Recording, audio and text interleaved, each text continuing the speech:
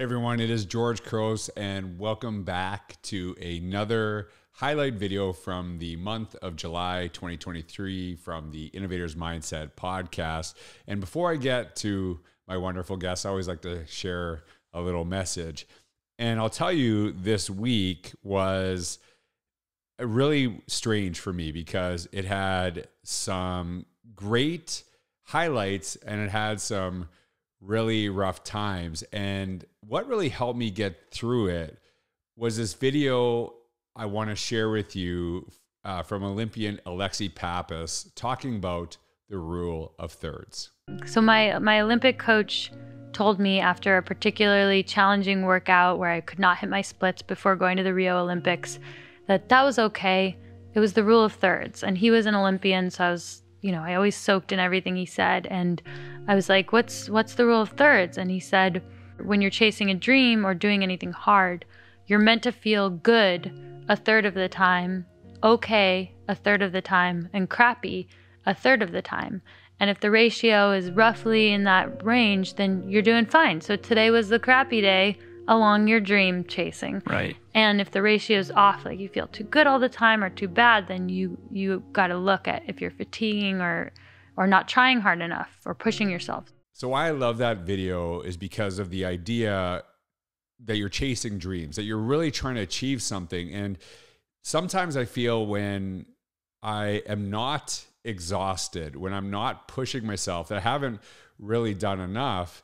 And then there's the other times where I am feeling just everything's going really well, that I'm missing something that I really should be doing more. And to put that in perspective, when I thought about Alexi sharing that idea of the rule of thirds, it really kind of helped me get through this week to look at like, hey, this great thing that happened that I'm really pumped up. This is awesome. This is part of the work that I've been doing for a long time. But this thing that I struggle with, this is also part of the work. And the thing that I appreciate about this, in education, we are focused on becoming learning organizations. And I've often shared that learning is really messy. And I've shared this image before of Dimitri Martin, where he talks about what success actually looks like. It's not linear. It's not a straight trajectory. And it reminds me of a quote that I absolutely love, that it takes years and years of hard work to become an overnight success. And the reason I love that quote so much is because we too often focus on the end product of what we see, how someone, where someone is at today, but we don't actually appreciate the ups and downs of the process. And so if you're struggling, if you're having a rough time, but you're also having, some big wins in your life, kind of synthesizing and putting that together, that idea of the rule of thirds, as long as you're growing from that process, I find that helps me put things into perspective.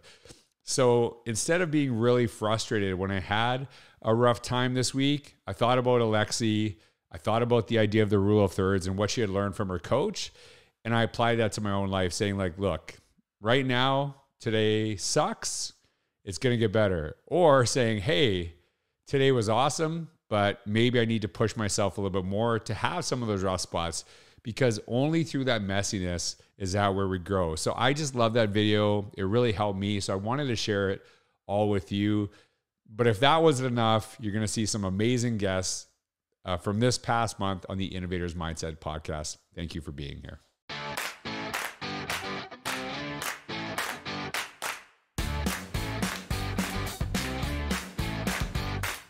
What did you find is like when you transitioned from high school to middle school, what was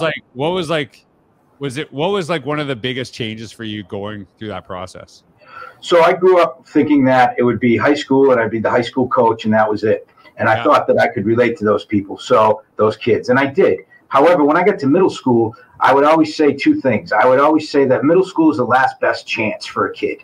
And the reason why I say that is because if you look at the adolescent developmental structure of a child, they usually go into, let's say, 6th grade, where their moms and dads and their significant others and their guardians want them to still be friends with everybody. So 6th grade is, I'm friends with everybody. You then get into 7th grade, you start to develop your own identity. You start to say, maybe I like these kids better than those kids, or maybe those kids are bad and mean and I don't want to sit with them. So you start to struggle. And then when you get to 8th grade, you usually have your well-defined friend group, and then there's only infighting with them. But by the time you leave 14 years old, about when you leave 8th grade, you have all those qualities that make you usually who you are, and they're pretty much solidified. So the role of the middle school educator, or the role of adults in middle school, is to make sure kids always have an adult they can talk to, is to make sure you guide them through the adolescent changes, but it's also to try to instill in them the things like personal responsibility, respect, caring, and all of those pieces, and how to work together so that as they get older, that can already be embedded. And then in the high school, you improve upon what you have. Like a lot of times I didn't stress the pure academics of it, although obviously Massachusetts we do. But it was more about the connections and the self-identity so that when they leave your school in 8th grade, they have the skills necessary to become individuals who can think, who can act, who can be respectful, and then who can learn along the way because they have those inherent skills already. One of the things you talked about when we were kind of prepping for this podcast was, and you've kind of mentioned it, the importance of having kids have the opportunity to kind of stick out and share their own story. And you actually shared something about you're a twin, and that's part of that. So can you tell us a little bit about that experience? Absolutely. And it's interesting because as you know, I did a TEDx talk and I wove my whole story about being a twin into personal branding, because there is no doubt that it shaped my quest to work on my own personal brand, but also to help others. If you think about it, like growing up as a twin has its challenges, constant comparisons. Stacy, like, why do you weigh more than your twin? Why does she get better grades than you? And I remember having one aunt that I don't even think that she knew our names. We were just like known as the twins. Yeah. And of course, we shared a room. We had twin beds until we were 16. So I always wanted to be unique and memorable. And that's what personal branding is about. And really, the biggest compliment that someone could give me growing up was like, Stacy, you are so unique. So again, and I feel like it's a gift. Like, I know how to package things. It doesn't matter if it's a product. It doesn't matter if it's a service or a person. I want to crystallize their uniqueness. Because there's a misconception, right? Personal branding, a lot of people think it's like narcissistic. It's like me. But when it's not, it's really like, what is the value of you to others? What can you contribute to the college campus? And so it's finding, again, what your value is and why should someone choose you? Why should you land on the top of an admission officer's pile? And the same flows through to if you're looking for an internship or trying to get a scholarship or a job, or even to that matter, online dating, right? I've had some single friends ask me for their help. That's a really important aspect of this too, because I think sometimes there is this, like, social media is fake, and you're a certain way when you're offline compared to online, and there is some truth to that for myself. And the way that I explain it is, for example, do I swear? Of course I swear. I swear terribly, right? Do I swear in social media? No. And the way I treat it is, it'd be like me teaching in a classroom. Like, I wouldn't swear in front of students, so why would I swear in social media? And it's not about being fake. It's understanding the context of where you are, who you're connecting with, and you don't want to lose opportunities for this too. So that's one thing that I try to explain to people. It's there. Yeah. Of course, some people are fake. They're portraying something that they really are not, but understanding that people understanding context doesn't mean they're fake, right? Like, I share a lot of my ups and downs. I don't know how much you Googled me before. I know we have mutual connections, but like, I have struggled with my weight for years and years, and I've lost like 120 pounds over the last year. And I've shared the struggles I had with that, what I was trying, what I was doing. And a lot of people have appreciated that I shared that journey, not just when I found success, but when I was struggling with failure, and they connected with me in a different way. And I would have those same conversations with my students. And that's what makes us real and relatable. And I think that's a really important aspect. And one of the things that you said, and I love this, you said, here's like a 4-word quote. And I wrote it down as soon as you said, add value, not clutter. What do you mean by that? And I love, I have a perception of what that means. What do you mean by that when you share that? Yes, and I will answer that in a second, but I just want to tell you that personal branding is about being authentic and real, and I love vulnerability. I think we can show the weaker parts of ourselves. It makes us all real, and we all have our own struggles. So thank you for sharing that. So add value, not clutter. That is definitely my mantra. There is so much clutter out there, and people just turn off to it. Yeah. And a lot of people will post, for example, on social media just to make sure that they get their one post in a day. But no, I'd rather see someone post valuable content that their audience is going to relate to. So we've all heard the term return on investment, but I like to use the term return on engagement, right? Because what you want at the end of the day is you want people to see your content. You want to make it real, you want to make it relatable, and you want to strike up a conversation. That's what social media is. It's a two-way exchange. And I think when people are just adding posts just to feed the content beast, it's worthless. It's a waste of time, because it's like you've got to make every word count, right? You've got to make every word count, and you have to even think about all of your different touch points. I even tell kids, by the way, George, that even your email signature it's priceless real estate. As you're sending it out to admission officers or alumni, put something there about yourself. Maybe, put in a link to a video, or maybe create a tagline for yourself. So again,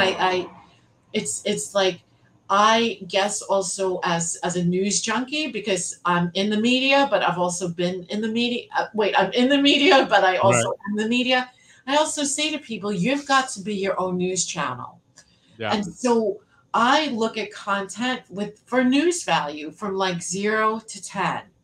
So everything we put out there, put it through the who cares test. This is something that I've really been focusing on, and I've struggled with it in my past, that sometimes you get a job as a stepping stone to the next job. You always kind of got and I feel like what you kind of proved is what I've been trying to really shape my mind in, is that do what you're doing in the present, the best you possibly can.